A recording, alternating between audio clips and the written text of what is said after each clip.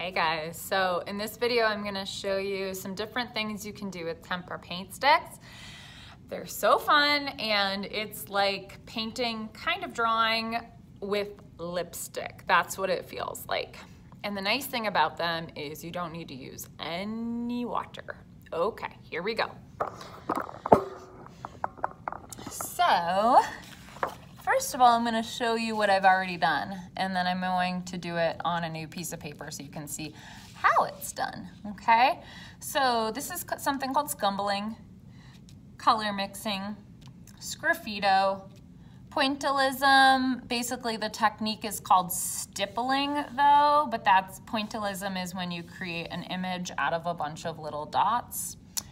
Dash lines, overlapping colors, adding white, adding black, and then down at the bottom, you can just experiment, okay?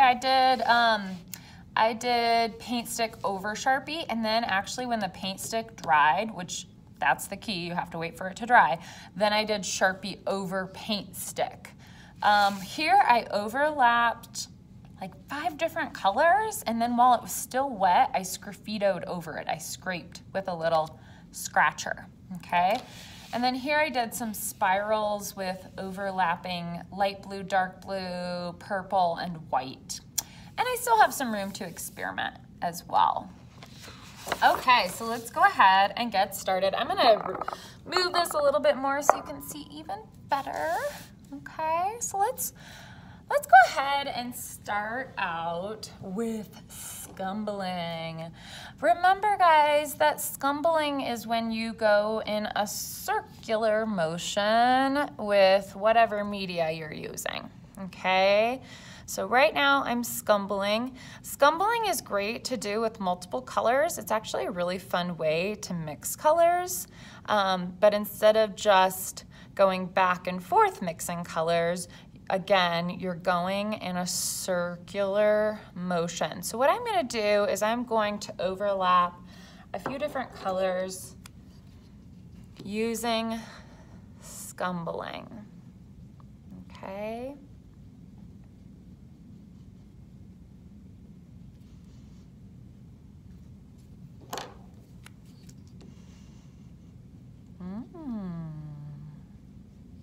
Light blue, dark blue, and some purple.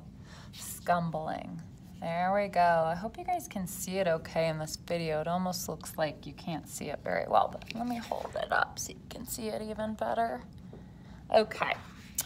All right, now let's do some color mixing. So we're doing that by basically overlapping colors while the Tempera paint stick is wet. If you overlap when it's dry, it's not going to mix, okay? Which overlapping when the Tempera paint is dry is a technique too, but we want to mix some new colors.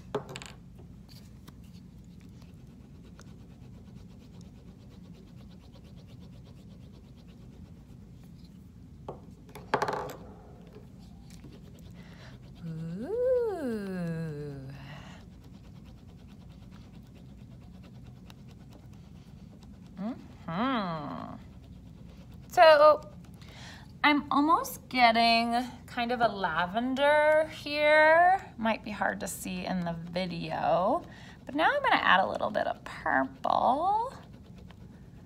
And then I'm gonna go back in with the pink. Okay, and as I'm layering up these colors, since it's still wet, those colors are mixing together. There we go. Yeah, we got a nice light purple there.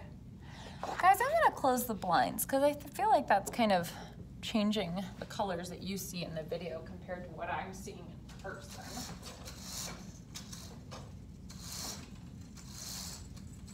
See if that makes a difference. Okay. Looks like it kind of does. Okay. So, scumbling, color mixing. Now we're gonna try some sgraffito. And one thing that's really important is you've gotta do this when the tempera paint stick is still wet. I'm gonna show you what will happen if you do it when it's dry, because I tried it when it's dry just to see if it would still work, and it didn't, just as I suspected. So you want to do a light color underneath and a dark color over top. Okay, and then what you're gonna do is you're gonna take whether it's your toothpick or your old pencil or an actual scratcher or a stylus or an old pen, and then you can scratch in your design. And again, this technique is called sgraffito. Okay, sgraffito. It's really fun. And if you don't put enough color down, it won't work. And if it dries, it won't work. Okay, so I'm gonna show you. So this one is one that's dry. It's completely dry, okay? If I try to scrape it, look, nothing happens. Okay, so it's gotta be wet. All right, next one, stippling. That's when you make a piece of artwork out of dots. It's really fun. It's very time consuming, but it's fun.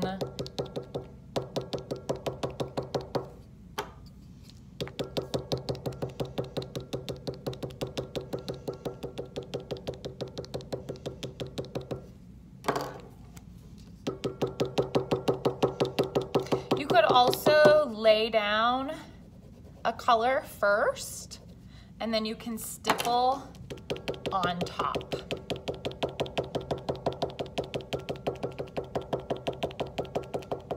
Okay. All right, next one. Let's do some dashes. All right, so dashes are basically, it's kind of almost like stippling because you're repeating a motion over and over again where you're just creating this little horizontal line or vertical. I mean, it could be vertical too, okay, like this. And it's a little bit more interesting if you layer up the colors with these little dash lines, okay? All right, so dash lines can be horizontal or vertical. Overlapping.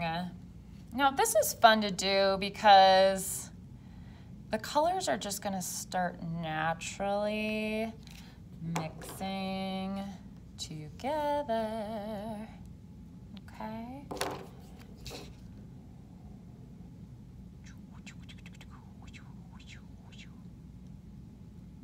Okay. Look what else I can do. Ooh, whoa. I made some green and some brown. Okay, overlapping. All right, adding white. So creating basically a tint of color. That's what we call that when we add white to colors. And not only is it called a tint, but when you add white to colors, you're usually creating pastel colors. And with spring right around the corner, and I know some of you celebrate Easter, pastel colors are really popular this time of year.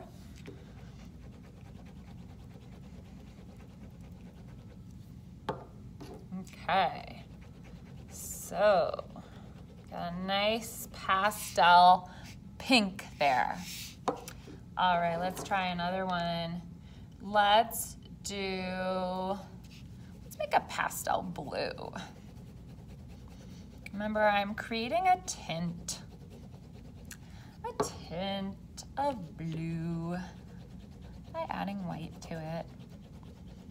Beautiful. All right, now let's make a shade by adding black. And my black just rolled off the table and left me, so I gotta go get it. All right, got it. All right, let's make a shade. Put my blue down. Now I'm gonna mix some black with my blue. Now, when I mix colors, a lot of times I like to put whatever color I'm using down first, then I add whatever I want to mix it with, and then I add that other color over top of it again. And I'm not sure if you guys noticed me doing that with any of the techniques that I'm doing, but I wanted to make sure I communicated that to you. So I put down blue, then I put down black, then I put down blue again.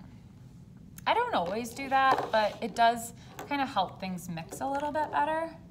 All right, now let's try it. Let's try it with pink. Pink. Black. And pink again. Okay. All right, and now at this point, you're probably going to have some space left over and use the extra space to experiment, okay? See if you can come up with your own techniques and share them with the class, okay? So now I just put Sharpie down. Now I'm doing Tempera paint stick over it. You can still see it pretty well. And then when it dries, you can put Sharpie over it again, but you definitely want it to be dry or else it's gonna ruin your Sharpie when it's wet. Okay, I'm excited to see what kind of techniques you guys come up with on your own. And I'm excited to see you try these techniques out because they're really fun. All right, happy art making.